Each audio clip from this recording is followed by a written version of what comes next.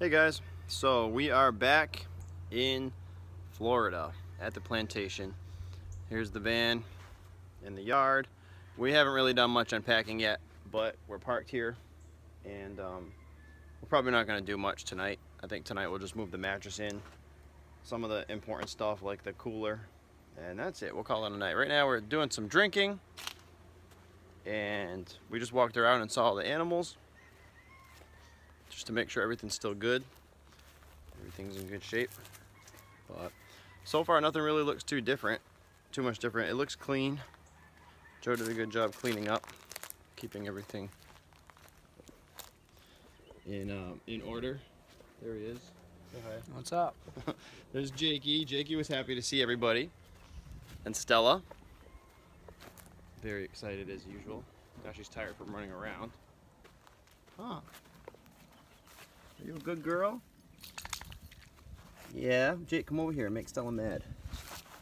Oh, Jakey, good boy. She's jealous. Oh, she's doing good. Steph picked some peas. Farm.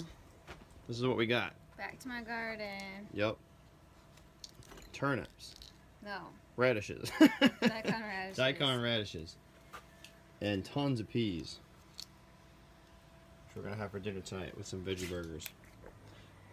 Because we decided we're not eating crappy meat from the grocery store anymore until we kill our own. Right. Right? We decided that about 20 minutes ago before we got home. We can't continue to be part of the problem. We have to be part of the solution. Don't eat that crap. It's really bad. The more you read about it, what they do to the meat, and The animals. basically like just one thing that's not even that gross. It's just like disgusting, but it's not like gory gross. Is the chlorine baths. I heard that they give them, after they kill the chicken, before they wrap it up, they put it in 30 to 40 chlorine baths just to like kill any bacteria or to wash the feces off, because the way they kill them, the feces drips over the meat. So they have to clean it in chlorine, and then they put the little pad in the chicken thing. So when you buy the chicken breast, the little pad underneath it is to soak up the chlorine bath water. And also, the chicken breast absorbs, like, I don't know, the stat that I heard was 30% of the weight of that chicken breast is chlorine water from the bath, and it could also be feces if the feces was in the water. So either way, Disgusting. the whole thing's pretty nasty. So we're just looking forward to when our chickens out there in the chicken tractor are ready to Be dinner. process and be dinner. Yeah, and then we're going to be getting a turkey soon, at least one, probably like 5. Probably need more than one. What do you mean? If you don't. Oh, you need at least 2, right? Well, they're if you social. want it to keep them, like, if you want them to reproduce, then you definitely need more than one.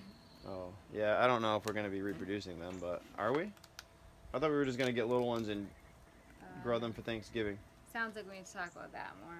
Yeah, we haven't figured out exactly what we're going to do. But anyways, everything here looks good. Very green. Look at that. The goats are fine. They acted like they didn't even know who we were. Did any of them seem excited to you? Daisy got up. Daisy actually got up. Maggie got up, so. And Mr. Lee's outside. Apparently, Lee gets to come outside now. Yeah. Isn't he cute? Alright, so anyways, we'll do some more videos tomorrow of the chicken tractor and maybe our new bee setup. But that's about it for tonight. We'll see you tomorrow.